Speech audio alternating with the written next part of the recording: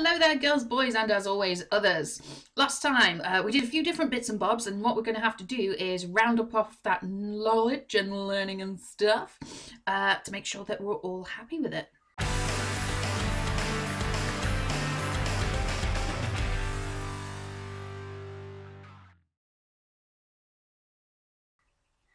So first job to do is we are going to check out the worksheet that I gave you, C13.4. It was your emissions. Your emissions. It was about your emissions and your carbon footprint.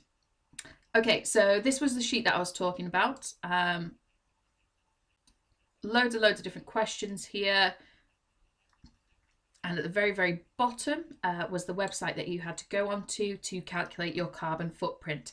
I did advise you to do that first of all, just because then that helps you figure out the answers to the rest of the questions anyway.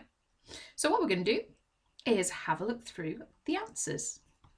Okay, the version that you're seeing on screen is on my Remarkable, therefore I've trimmed down the formatting just so it fits a little bit better onto your screen. So don't be worried if it doesn't look exactly like your worksheet, okay? So, number one, following doing your carbon footprint calculator, list the activities in your own daily routine that contribute to your personal carbon footprint. What do people have for this? So there were quite a few different answers that people have given, but there was quite a few different answers on the mark scheme as well. Let's see if we've got the similar sort of things. So respiration, obviously breathing, that does give off carbon dioxide. Use of any transport, whether that be cars, buses, trains, or if you and your family go on holiday a fair bit, maybe it might involve boats, ferries, or even planes. Now, planes are massively dangerous when it comes to emissions, and they give off so much carbon dioxide. It's absolutely crazy. What else? Things around the house. So using electricity, whether it be to charge your phone, turn on the lights, cook food, hairdryer, straighteners, PlayStation, Xbox, whatever, all those things use electricity, therefore they're going to contribute to carbon emissions. Whether or not you do recycling. Recycling is obviously a very good idea because that reduces the amount of stuff that we have to extract in the first place. They're the kind of four basics that will affect your carbon footprint. 3 ways that you can reduce your own personal carbon footprint. Now, depending on what you do and who you are, there's quite a few different answers that we could go for here. Breathing less, whilst, yes, that would cut emissions, is not necessarily a good way to go because, you know, then you die. So don't stop breathing to save the planet. Try and cut down your carbon emissions in other ways. For example, turning the lights off, turning the temperature down in your house, if you can. A lot of parents are quite funny about that. My stepdad, you were not allowed to touch anything to do with the heating. Got in trouble if you touched anything to do with the heating. Good old Brian. So let's write a few of these down. So turning off electrical equipment. So the lights, your charger when you're not using it, because even when it's plugged in, it can still be drawing a charge. Turn it off at the wall, it won't be drawing a charge anymore, okay? So there's a massive way that most of you will be able to cut your emissions there quite quickly. Cycling, walking, rather than using cars, or if that's not possible, using public transport. So I'm going to go for reduce high emission transport, because that also includes, if possible, don't go on planes as much. Not that we are at the minute anyway, hey ho. What else have I got in the mark scheme here? Use solar panels if possible. I mean, I don't think that's necessarily within your power as 14, 15-year-olds. So that's 1, 2 there that are quite realistic there. Any other ways? I think recycling's in your power, so let's go recycling.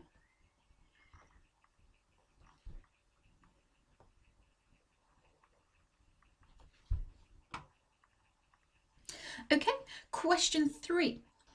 Look at the table and identify any patterns that you can see about carbon footprints in different countries. This is interesting. So what did you lot think about this one? What patterns can you see from this table?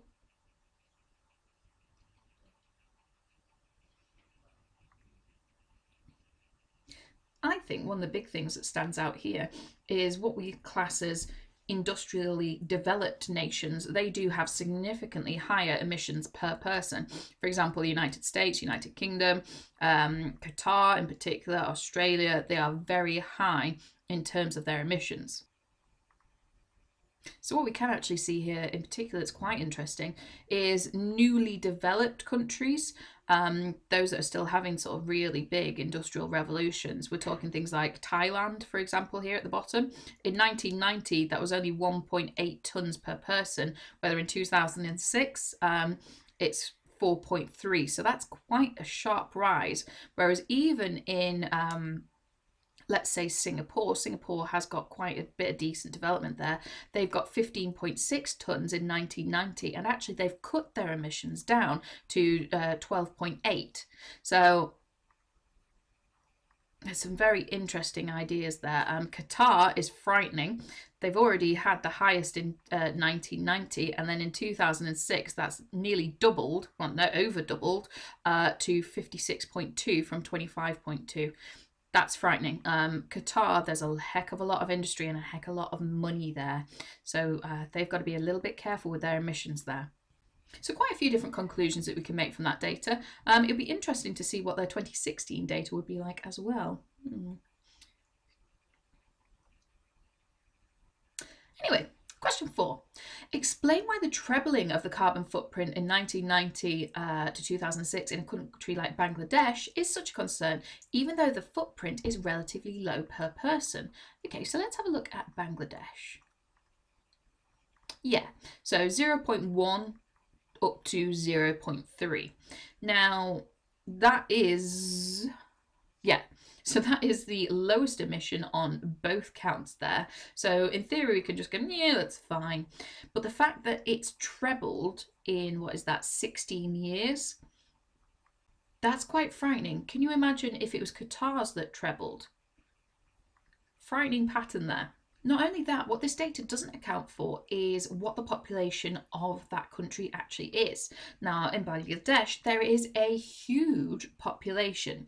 So the fact that it's 0.1 might not seem that bad, but that's because there is a lot of people there. If they had a comparable population to the United Kingdom, for example, their emissions would be much higher compared to everybody else's.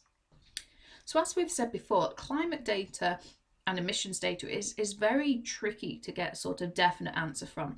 The data how this presented here, if you looked at it on face value, you might say Bangladesh's emissions aren't bad at all. But actually there are other factors there that we do need to bear in mind. For example, population density, land spread, all sorts of things like that will have an effect on emissions. Question 5. Explain why there must be worldwide agreement on people's carbon footprints. As we've discussed before, the emissions that we create here in the UK are not necessarily going to stay just above the UK. The emissions that are from different countries travel all the way around the world to different places, okay? Carbon dioxide, for example, doesn't sort of come up from England and go, ooh, the Scottish border, no, we shall not pass. It doesn't work like that. Air currents take them wherever they need to go. American air goes to Russian air. There's not a nuclear fallout because of that. It's just the climate. That's what happens.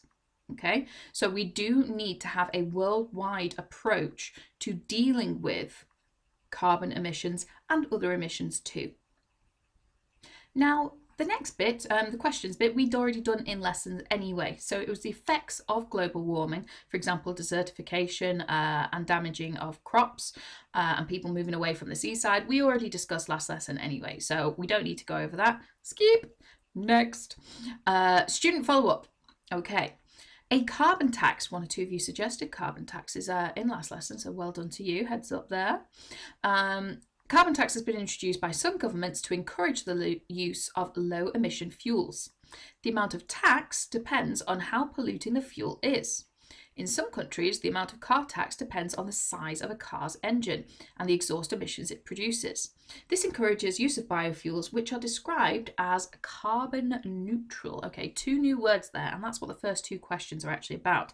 They're asking, what is a biofuel?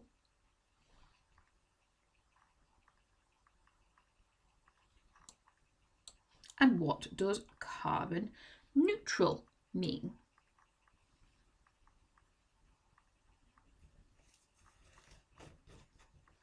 Now, a biofuel is, there are a few different variations of it. I'll be very interested to hear if you lot have actually heard of any biofuels.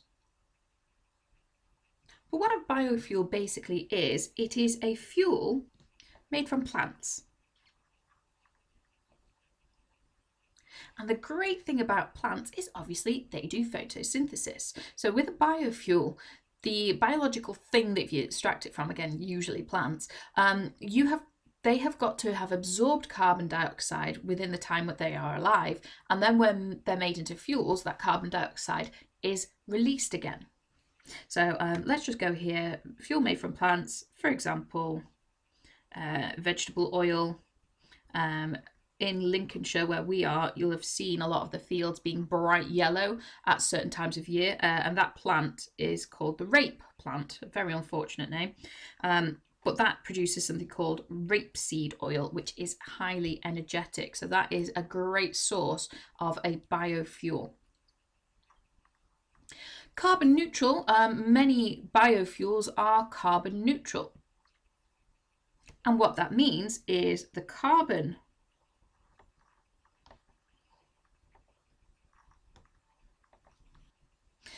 dioxide that they absorb whilst still alive is kind of equal or equivalent or approximately equal to the emissions that are given off.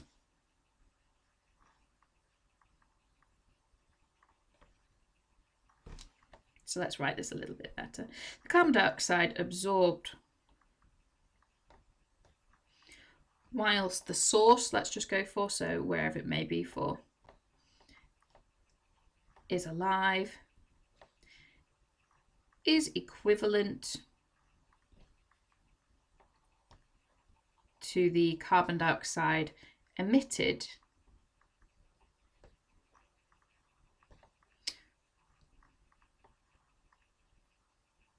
when used as a fuel.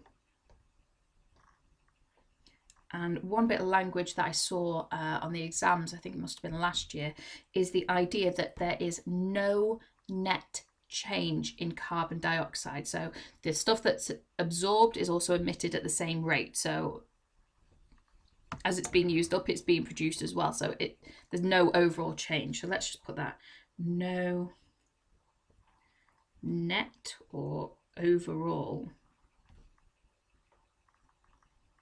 change in CO2 levels. Okay. Okay, question 2. Congestion charges is kind of in certain bits of London, you get charged for using the roads. A bit like if, you know, to go across the Humber Bridge, you've got to pay your £1.50 or whatever it is. The fee for the Humber Bridge is just to pay for the original cost of building the Humber Bridge. Whereas in London, they've put specific charges on specific sections of roads to reduce people using those roads and reduce the pollutions. This is exceptionally important in cities because in cities, they're so densely packed that it's hard for the pollutants to kind of escape off into the atmosphere. So they build up in particular areas and it's just very poor air quality there, which leads to illnesses. So each car is charged with a congestion charge. However, buses and trains aren't. So in that way, you might have to pay a ridiculous fee for driving through one particular part of London, whereas if you just go on the bus, you don't. That sounds like a pretty good idea. And that's basically the idea of it, that it discourages people from using those roads. So let's have a look. So Let's go. Now it does say 5 marks here. I have no idea what the 5 marks are for. The mark scheme hasn't got 5 specific points to cover. Let's just kind of ignore the marks bit. But here we go. So it discourages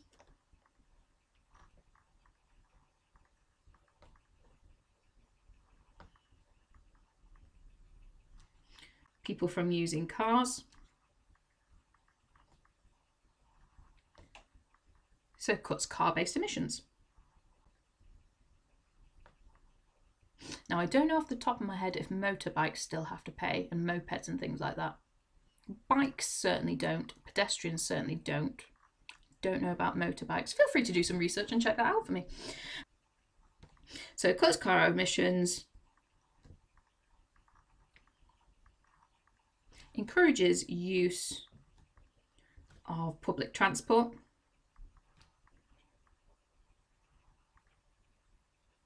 Which again, they're more like emission efficient, I suppose would be a way of putting it, than most cars are.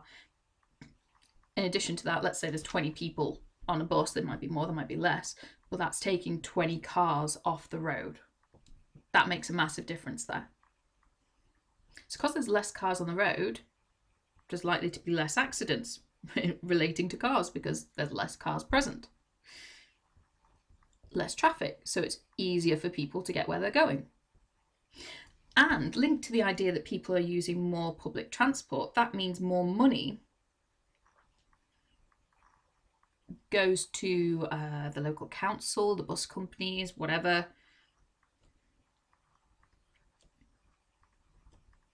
So that can be reinvested in improving the roads in the first place, finding alternative energy. That idea of reinvesting that money is a really good one. Okay, so the last question isn't necessarily a question, despite the fact it said it's worth 6 marks. Again, goodness knows why they've chosen 6 marks. Looking at the mark scheme for it, there's no like, this is mark number 1, 2, 3. It's just they've put a number there because let's just put a number there.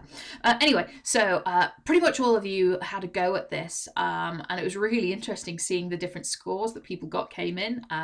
If you got like 100%, that's spot on the average of where everyone is in the United Kingdom anyway. If you got more than that, then it's possibly not good. If you got less than that, then it's great. But the important thing is learning from it. Okay, that you have a look where the emissions come from. Now, you lot as teenagers, you don't really have that much control over what your household does. It's probably mum, dad, whoever's at home making the decisions on whether you have solar panels, what temperature the house is set to, what lights are on, what lights are off, and all that sort of stuff. If you go on planes, I'd like to think that's not your choice at your age. Don't think you can book flights. God, I hope you can't book flights. Where was I going with this? Yeah, so you don't have a lot of control of your carbon emissions from your household. So having a look at a few of them, it might have said things like, yeah, cut flights, only run 1 car instead of 2, take buses and stuff like that. A lot of it is out of your control. So having a look at the mark scheme for this one was quite interesting because it didn't necessarily state what you should and shouldn't say. What it did do instead is compared it to the UK's average. Here we go. So this worksheet was produced in 2017, so it is 3 years out of date. So this might be slightly different. But what this has done here is broken down the different factors that contribute to carbon emissions here and talked about for a typical person how much of that makes up their actual carbon footprint. So as we can see here, heating the home is probably the biggest factor there, closely followed by things that you do for fun. I wonder what those people are doing for fun that uses so much carbon. Probably traveling different places. Heating swimming pools, that can't be cheap in terms of carbon emissions. Use of public/financial services. I don't know what that means. But there's quite a few different things there that build up each person's carbon footprint.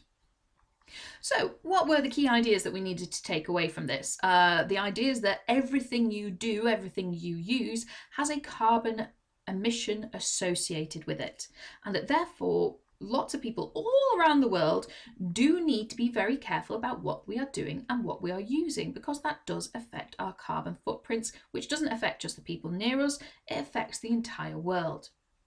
Key terms that we've covered today: biofuels, that's a very important bit of key language there. So biofuel is a fuel typically produced from plants, whether it be rapeseed oil, whether it be sugarcane. Sugarcane is a way of producing ethanol, which is a biofuel there, or something like veg oil or stuff like that. The great thing about biofuels are they are carbon neutral. And what carbon neutral means is that there is no net gain or loss, unfortunately, of carbon dioxide. These plants that are used to make the biofuel take in carbon dioxide when they're alive. So when they are processed and made into a fuel, the carbon dioxide that they release then is equal or equivalent to the carbon dioxide that they absorbed while they are alive. So overall, there is no increase in carbon dioxide emissions. Okay, so that is the worksheet reviewed and a few of our key bits of language highlighted there. Next project that we're going to be having a look at is the big 5 pollutants. There are 5 pollutants in particular that cause very specific problems. And for our course, you need to be aware of them, what issues they cause, and how we can reduce the impact of those emissions. That's it for now. Goodbye, ladies, gents, girls, boys, and others. Be gone, minions of science. Be gone!